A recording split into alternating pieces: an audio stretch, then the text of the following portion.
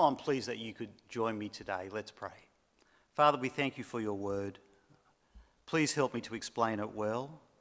We thank you that your word gives life, and we pray, Father, that we will understand even more the life that you give to us through your Son. Amen.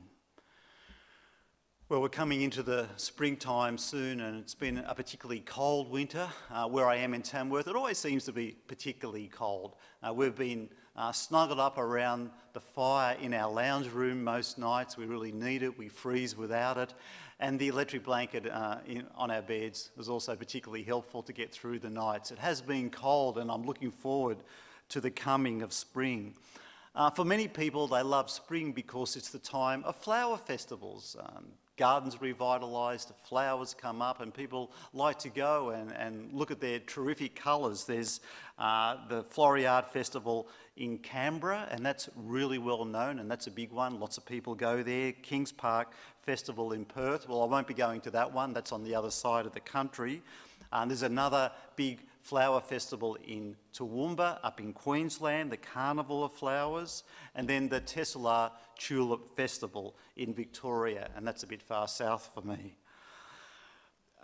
We have some finches that live in our backyard, and last spring they decided to have a family. There's a little bird's nest that they've built under the eaves, and we're expecting them to come back, and we'll see them looking after the eggs, and eventually the eggs will hatch. And like last year, we hope to see some young finches come out and fly away. It's a wonderful sight. Seeing spring is a great season just to get outside and see the world after the hibernation of winter. Spring is life. Well, today we come to the end of our studies in this letter to the Colossians, and we end with a passage that reminds us that the gospel, God's gospel, is the gospel of life. In the winter of our lives, we were dead in our sin. We were totally lifeless. We had no spiritual pulse. But now in the springtime, God has raised us up from the dead, and we have been made alive with Christ. And we're going to be unpacking that today in this passage from Colossians 4, 7 to 18. Now, I hope you've got your Bibles with you. Please open them up. It's a great passage to have in front of you, and I encourage you to follow with me. So we're looking at Colossians 4, 7 to 18, and we'll be cribbing back slightly into verses 2 to 6 to draw the picture that the gospel is life. Gospel life is about people. Gospel life is about prayer, and gospel life is about proclamation. People, prayer, and proclamation. And that's where we'll be today. Well, gospel life is about people. You can't miss it from the beginning of beginning from the end, from verses 7 through to verse 18. Our whole passage is about people, and Paul has them listed there. It's about how a remarkably diverse group of people have been brought together by the gospel of the Lord Jesus. And this diverse group of people have an affection and a love for one another, and a real practical care and concern for each other. And as we look at how that is teased out, the obvious starting point is the relationship between Paul and the Colossian church. Remember that these two have never met each other, and Paul hadn't been to Colossae, and the Colossians didn't really know Paul, not face to face anyway. But this doesn't stop Paul from writing to this church and then asking that the Colossians would pray for him. And we find out here in Colossians 4 that Paul intends to send Thankyou and Onesimus. I love those beautiful Greek names, Thankyou and Onesimus, so that the Colossians would be informed about Paul's situation and that they might be encouraged with the way Paul is being used by God to do great gospel things. So Paul wrote his letter to support the Colossians, and now he seeks their prayerful support. More on the Colossian end of things, we also find out about the churches at Laodicea and Hierapolis, that cluster of three churches in the Lycus Valley. They were quite close to Colossae, Laodicea and Hierapolis, so the churches probably wrestled with similar issues. So Paul says, once you've read my letter to you, this letter to the Colossians, send this letter on to Laodicea and take the letter from them and read it out to you. There is a little bit of uncertainty as to what this letter to the Laodiceans is, whether or not Paul wrote it. It's most likely the case that he did. And has it been lost? Well, it may have been lost, or possibly this letter was preserved under another name. It may even be the letter to the Ephesian church. I favour the option that Paul wrote the letter. He's therefore confident of its content, and he thinks it will be helpful to the Colossians over and above what he has already written to them. On the Paul end of things, and he's probably in jail in Ephesus, we see here that Paul has a group of fellow co-workers, people who share with him in the preaching of the gospel. There's Aristarchus, he's in prison with Paul, we see that in verse 10, along with Marcos, with Mark, and they both send their greetings to the Colossians. And on top of all that, in this diversity of people, there are some who are Jews and some who are Gentiles. Some of these people around Paul come from the upper reaches of society. Some of them come from the lower reaches of society. So there's Luke from the upper class. He's a doctor, remember that. And then there's others from the lower reaches, such as Onesimus, who's a slave. We know that Onesimus is in fact a runaway slave. He ran away from his Christian master, Philemon, who also lives in Colossae. Then somehow Onesimus came into contact with Paul and he heard the gospel, and this slave became a Christian slave. And now Paul is sending him back to Colossae as a brother in the Lord. There's this amazingly diverse group of people mentioned in the back end of this letter who, humanly speaking, have so little in common, but they've all been brought together by the gospel of the Lord Jesus. And there's also, we see, an affection amongst them.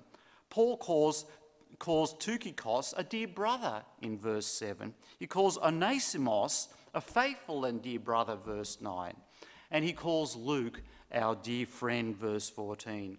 He talks about how Aristarchus and Marcos and Justus have been a comfort to him. He talks about Epaphras, how he has been wrestling for the Colossians in prayer. There's a real genuine warmth and empathy in these relationships. One of the outcomes of the gospel is relationships which reflect the life of the gospel. Look, I'm sure out there's some school teachers who dream of having a school with no students. Can you imagine that? A school with no students. How good would that be? No classroom chaos, no bad behaviour, no playground duty, no parent interviews or reports to do, no funding problems. I'm sure it's the same for doctors and nurses when it comes to hospitals. Imagine a hospital with no patients. How good would that be? No crowded waiting rooms, no emergency surgery, no abuse, no coronavirus to treat, no funding problems. I sometimes find myself dreaming about a church with no people. Not this church, of course, just other churches that I've been to. Just think about it for a moment. How good would that be? A church with no people, no pastoral emergencies, no deaths, no coronavirus safety plans, no conflict that needs to be resolved, no rosters and no preaching to be done. A church without people is absurd, isn't it? It doesn't make sense because the life of the gospel is all about people and life and reconciliation and the reordering of our relationships, because fundamentally the gospel is about the reordering of our relationship with God. That is the immense achievement of Jesus' death on the cross, this reordering of our relationship with our Heavenly Father, that while we were still God's enemies on account of sin, Jesus paid our debt in full by his body broken on the tree, so that by trusting in him, we can be reconciled to God and we can have our sins forgiven. The peace and the reconciliation that Jesus brings between God and us, that gospel life, also brings peace and reconciliation in our relationships with other people. Our gospel life is meant to produce within us a deep love and affection for one another, a practical care and concern within the family of God, a concern for each other, for one another's well-being. I think as a church, we do that pretty well. You know, we show practical love and concern for one another in so many ways. Coming along to church is a great way to show and express our love and concern for each other, praying for one another. Conversations we have not just on a Sunday, but our conversations all week. Practical support. This is gospel life working within us. Gospel life turns us away from ourselves and points us to the Lord Jesus. But when we take our eyes off Christ, it is so easy to drift back into self-centeredness. Gospel life is about people, so let's keep our eyes on Christ and do not tire in doing what is good. And then secondly, gospel life is about prayer. We saw this back in chapter 4, verse 2, which we looked at in some part last week. Verse 2, devote yourselves to prayer, being watchful and thankful. Persevere in prayer, persist in prayer, set aside time for prayer. Now, I want to stay in verse 2 for a moment because Paul describes how we should approach prayer, and we didn't really talk about this much last week. He says, in relation to prayer, be watchful and thankful. It sounds like perhaps Paul is thinking of the false teachers that were plaguing Colossae. He's threatened to take the Colossians away from Christ. Take the word watchfulness. Remember back in chapter 2 where Paul said, see to it that no one takes you captive through hollow and deceptive philosophy. See to it. Be on the lookout. Be watchful. Be on guard against any form of teaching that will take you away from Christ. Devote yourself to prayer. Be watchful, be alert. Be on the lookout for those who wish to steal the gospel from you. Be watchful and thankful. As we've worked through Colossians, thankfulness has been an important theme. We saw it twice mentioned in chapter 1, and then once in chapter 2, 2 times in chapter 3, and then again now in our verse in chapter 4. Paul stresses thankfulness, and it probably has to do with the false teaching that was troubling the Colossians. We learn in chapter 2 that the false teaching would have the Colossians follow all sorts of rules, and it would have the Colossians chasing after all sorts of spiritual experiences, and it would have the Colossians chasing after all forms of different human traditions. This teaching would have the Colossians thinking that there is more that they must be doing to earn their salvation, to put themselves right with God, that there was something that they lacked, that Christ is good enough, but he is not sufficient enough to put them right with God. This is what the false teachers would have the Colossians think, that Christ was a good starting point, but you need to go on. You need something with greater maturity and greater force to ensure that you're right with God.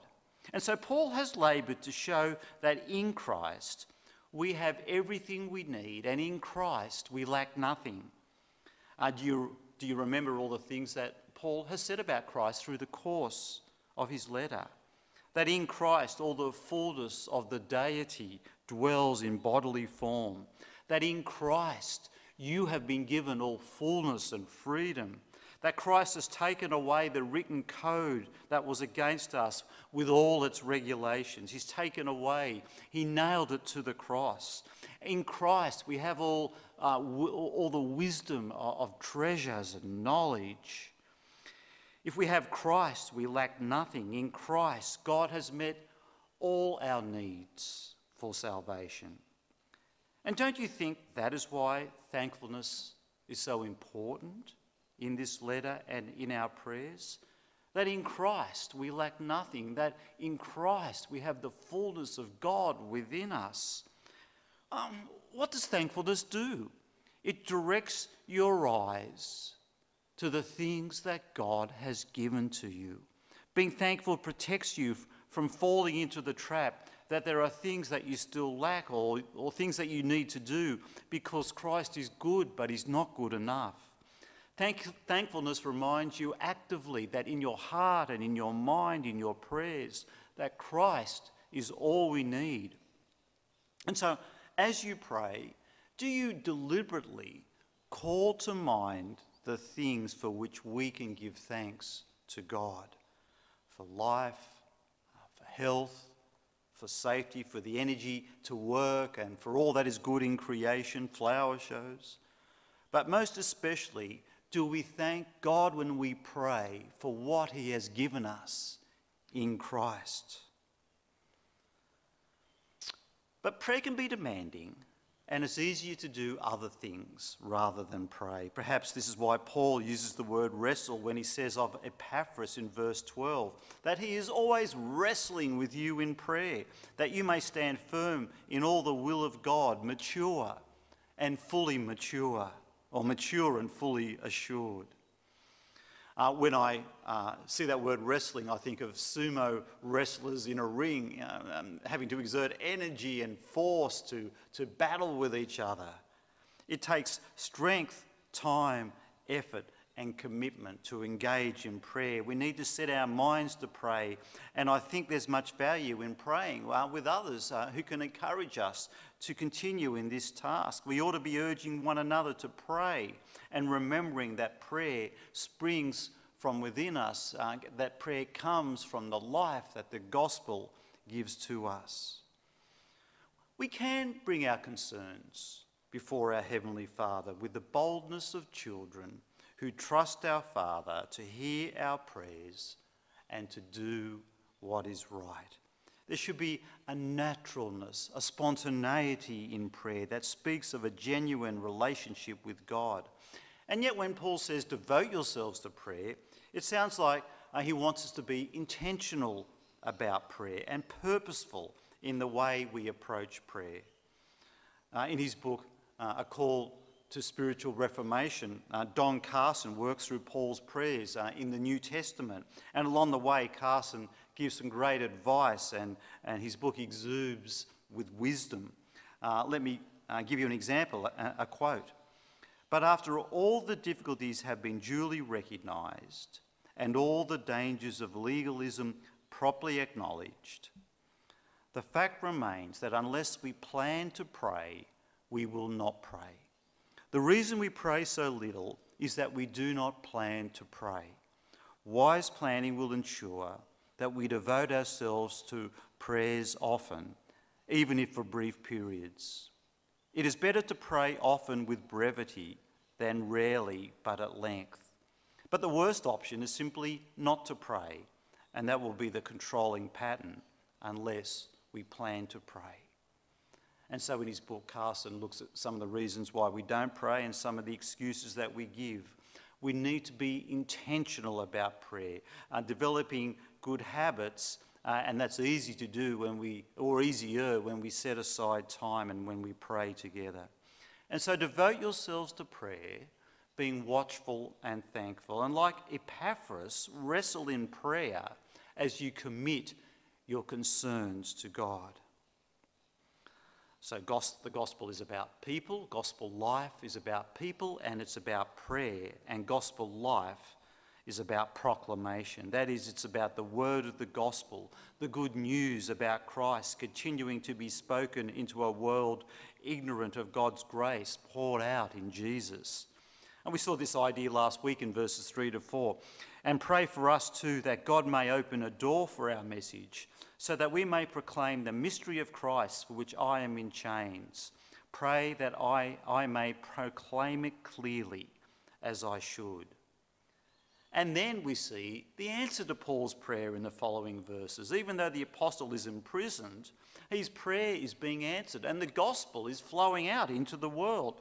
Paul has a ministry team around him, and they are in the business with Paul of gospel proclamation. Aristarchus is one of Paul's travelling companions. Mark is also a gospel worker and a companion of Paul. Barnabas had a falling out with Paul, and we see that in Acts 15, but now they're working together. Justus was the third Jew working with Paul. Indeed, these three men are the only Jewish co-workers that Paul has with him.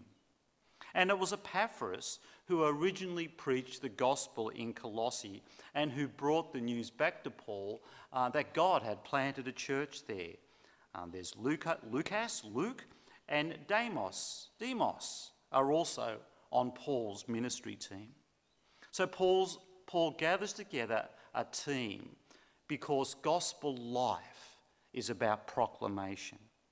Oh, did you notice here that Paul doesn't ask the Colossians to pray that he be released from prison? I think if I was in prison, that'd be the first thing I'd be asking people to pray for me for, to get me out of this place.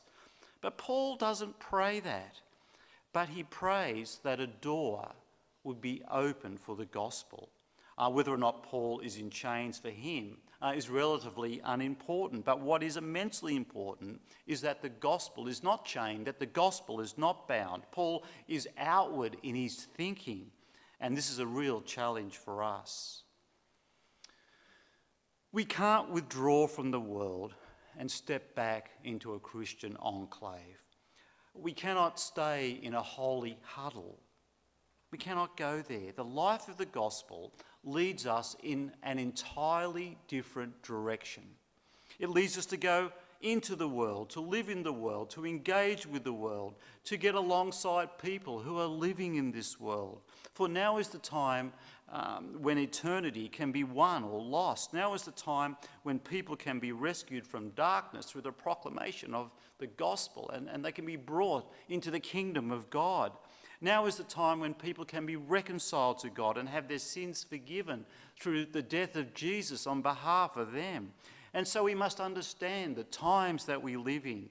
Now is the time to reach into our community, to reach into our world, to reach into our neighbourhood around us, the neighbourhood of West Tamworth. And so as we bring this series to a close, let's be reminded what the life of the gospel is all about. Gospel life is about people, gospel life is about prayer, and gospel life is about proclamation. May the word of Christ dwell in us richly as we teach and admonish one another with all wisdom, and as we sing psalms and hymns and songs from the Spirit with gratitudes in our heart to God. And whatever we do, whether in word or in deed, may we do it all in the name of the Lord Jesus, giving joyful thanks to God the Father through him. As Dick Lucas says, so as Paul says farewell to us, we need to remember his fetters no more, for they have long since rusted away. But we do remember his encouragement to us, that in Christ Jesus we may enjoy fullness of life and freedom, and his exhortation to us to fulfill any ministry that we may have received while there is time. Let's not waste time. Let's get out there into the world and share Jesus, for gospel life is about people, gospel life is about prayer, and gospel life is about proclamation. Let's pray. Father, we do thank you so much that you fill us with every spiritual good thing, that our lives just overflow with the blessings that you give to us. Father, we thank you that you call us to be your people, and with that comes responsibilities as we live in fellowship with you and with one another.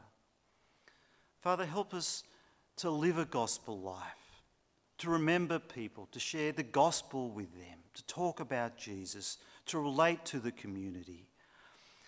Father, help us just to think clearly about this world. Father, turn us into people of prayer. Father, we know what to pray. You tell us what to pray.